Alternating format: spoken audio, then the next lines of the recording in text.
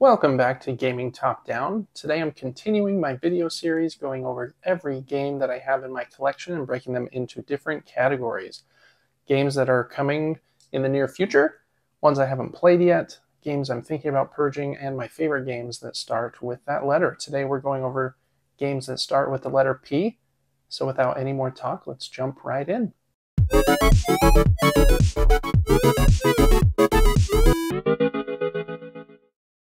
First up, I have one upcoming game that starts with the letter P that should be delivering in the next month or two from Kickstarter, and it is Purge by Inside Up Games.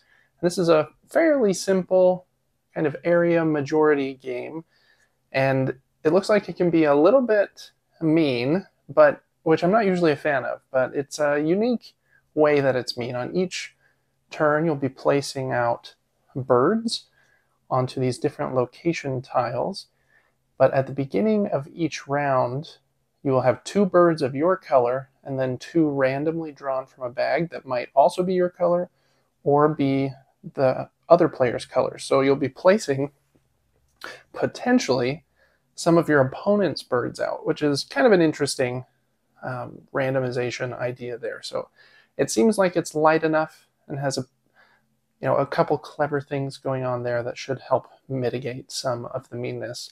Really cool pieces. I like Inside Up. Earth is their most successful game recently, and so I wanted to give this one a chance. That is Purge in the upcoming category. Okay, for games I haven't been able to play yet, I only have one. This is Paris, the City of Light from Devere, and this is a strictly two-player game. And in this game, you'll play over two phases. In the first phase, you'll be placing kind of these tiles on this grid underneath these different streets in one of three different colors: your color, the opponent's color, or a shared color that both of you can use. And then in the second kind of phase of the game, you'll be placing buildings and what are these called? They're like your meeples, and they are the chimneys, I believe, that are on top of the building so that you can keep track of point scoring. And the more of your buildings, I believe, that you build next to the lamp posts, you get points for. There's also a few kind of mini modules in the game for some randomization that you can add in if you want. I have quite a bit of variability in those cards to change from game to game. So I'm excited to play this one. Small box, two-player game that I have been looking out for a while and just got recently. So excited to play Paris, the City of Light. Okay, I have a few games in my thinking about purging category. And first up is one that I would purge, but my wife really likes it, and it does have a lot of sentimental value for me. This is Phase 10, kind of the game that gamers beat up on the most, I think. But yeah, like I mentioned, very nostalgic, sentimental game for me. I played it dozens and dozens of times with my grandmother before she passed away in my early years. Her and her sisters love games, and so they actually invented 10 more phases, and I would play Phase 20. Would take this game that usually takes a couple of hours to maybe double that, which is longer than this game should last, in my opinion. So yeah, for the nostalgia factor, I'll play it every once in a while, but I do think there are much better games at this kind of weight that play in a much shorter time that give a better experience. But Phase 10 will probably stay around, even though I think it probably deserves to be purged. Next up is a tiny card game called Papageno. I hope I'm pronouncing that right. And this one, I think I just need to try a couple more times. It's a very short little card game. I believe it's kind of a variant of the card game Golf. You're drawing a card from the top of the deck or the discard pile and putting it in your little tableau of 6 different cards here, trying to get the lowest score. If you get the same bird in a column, their scores cancel out and give you a 0, which is good. Some of the cards are negative points, and I think some of the eggs and other cards do some special abilities. Plays very quickly. I love the tiny little box, but I'm not sure if it has enough depth. So need to play a time or two more to really figure that out. That is Papageno. Okay, next up is one that I think is pretty fun, but yeah, just didn't really excel for me, and that is Pictomania. In this one, it's kind of a Pictionary variant. Everyone is drawing a picture at the same time, but at the same time that you're drawing, you're looking at all of the other people drawing and trying to guess what they're drawing as well. So it's a little bit zany and chaotic in that way, where you're trying to guess quickly and draw yours quickly. And I think you get points for both things, for having other people guess yours quickly and for guessing what the other players' drawings are. It's pretty fun, but I found other party games that I like a bit better. And I do wish this came in a box half the size, but it's I think an okay time. That is Pictomania. Next up here. Okay, and last up in my thinking about purging category is Paris New Eden. I really like this game.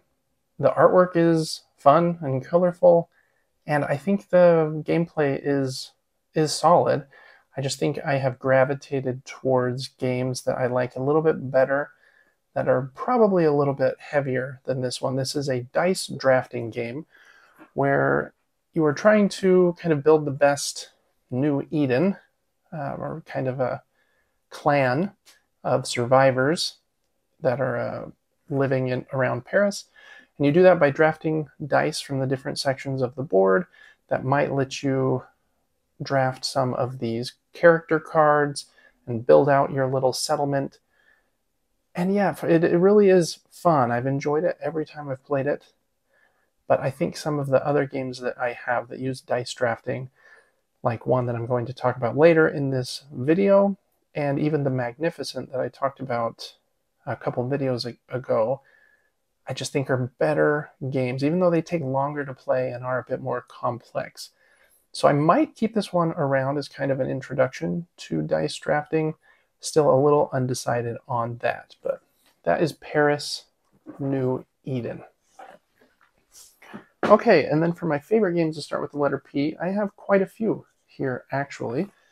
First up is what to me is a classic, and it's funny that it's in the same video because this one completely replaces Phase 10 for me, and Uno, and any other games that look like that. And this is Push, which I think is a much more fun and timely game. This is a game that plays in like 15 minutes. You can play with 2 to 6 players, and you're just trying to get the most points by pushing your luck, but not too far, like the box says. You'll be flipping over cards from the top of a deck and putting them into up to 3 different piles. A pile can never have 2 cards of the same value or color. And so if you flip a card over and can't place it somewhere, you bust, and that's bad. You have to roll this die, and you might lose points on your bench, kind of your saved cards. So pushing your luck has some consequences, but you're also trying to make really good piles, because after you decide to stop, you get to choose a pile first, and then any piles that are left over will either in clockwise or counterclockwise, depending on if a different card has come out. In that order, the players will get to choose from those. So you might purposely make a really bad pile and leave it for the next player to take. Very, very fun game for 10 to 20 minutes. Has even an advanced variant if you want to kind of go hardcore. And if you roll the black star, which is usually the safe side of the die, then you lose your entire bench.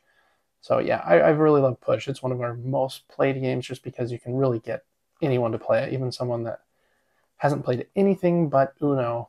I think this is a great option for someone like that. That is Push. Okay, next up is Point City from Flat Out Games. This is kind of the sequel to Point Salad. And this is a fun little card game that plays pretty quick. I think you can play it in 20 to 30 minutes. And it's kind of an engine building game. You're taking cards from this center board. I believe they have to be adjacent to each other to take them. And you have to pay the cost on the card in order to put it in your tableau. and then the resources on the card will help you pay for future cards, so it kind of escalates in that way, and whoever can build the best city doing that to score the most points wins. Very, very simple game, but I think it has quite a few different strategies, and it's just a fun feeling to have your little city that you're building there get better and better so that you can get more and more points. So that is Point City. Okay, next up is a solo-only game from Renegade Game Studios in their Solo Hero series, which I really enjoy. This is Proving Grounds. This is a dice rolling game, and it's also real-time, so if you don't like those two things, you probably won't like it, but you have like 1 minute to roll a bunch of dice, and you're trying to get sets with the same value, and sets you can re-roll. Any die that doesn't have a match, you can't re-roll.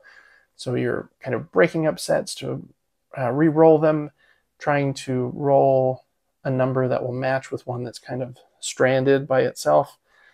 And then you are assigning those dice to the different gladiators here in the arena that you are fighting.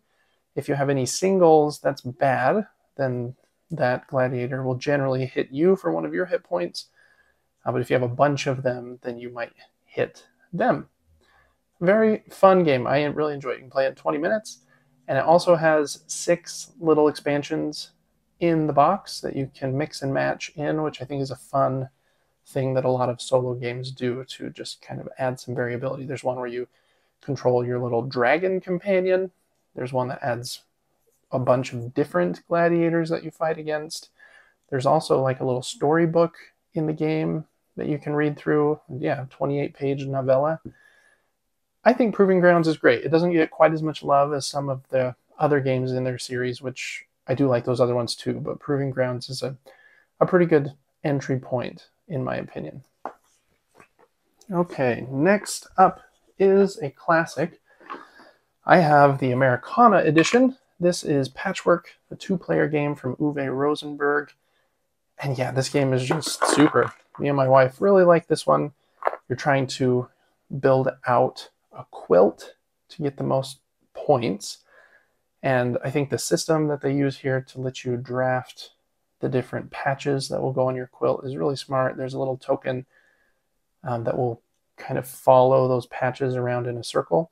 And you can take a patch that is up to 3 spots in front of that token, and then whichever one you take, you move the token forward to that spot. So there's a lot of options in the game, but you're kind of limited in which patch you can take on which turn because of that 3-spot rule.